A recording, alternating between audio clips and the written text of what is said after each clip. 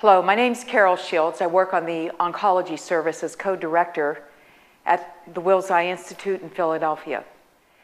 So on the Oncology Service at Wills, we deal with patients who have cancers in the eye. There are many different types of cancers that someone can manifest within the eye, but the most common cancer that we see in children is called retinoblastoma. This is a cancer that presents very quietly. The child has no pain, the child has no complaints, and plays happily without any problem until one day a parent might notice that the eye has a yellow glow to it. That's a sign of retinoblastoma. So the good news is this cancer is not that common. In the United States, we may see it in about 200 or 300 children. The bad news is it can threaten vision, lead to blindness, and it can also lead to death of the child. So this is a very serious cancer. Two different types of retinoblastoma, this cancer.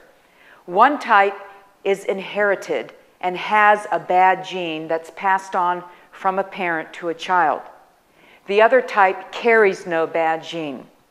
The type that has the bad gene needs to be evaluated by a geneticist. We have a wonderful ocular genetics service here at Wills Eye Institute that can assist in detecting the gene mutation that led to the development of this cancer. So what should a parent do if they suspect their child has a problem as serious as retinoblastoma?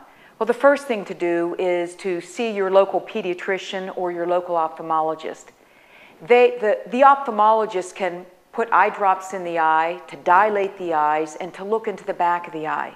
And they can see if there is or is not a cancer in the eye.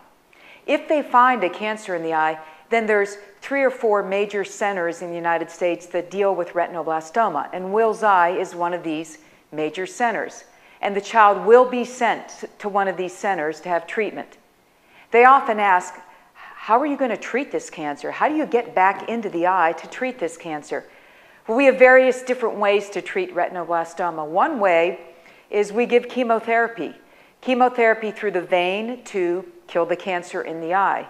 Another way is we can give chemotherapy through an artery to kill the cancer in the eye. A third way is to give radiation. And in some cases, unfortunately, it's necessary to remove the eye to save the child's life. The good news is, in the United States, this cancer is detected early, and most children have their lives saved. And to top it off, from the developments here at Wills Eye Institute with the use of chemotherapy, most children have their eyes saved. It is so reassuring to be an oncologist in this era of management for retinoblastoma, because not only do we save the life of a child, we can save the eye of a child and even give them good vision.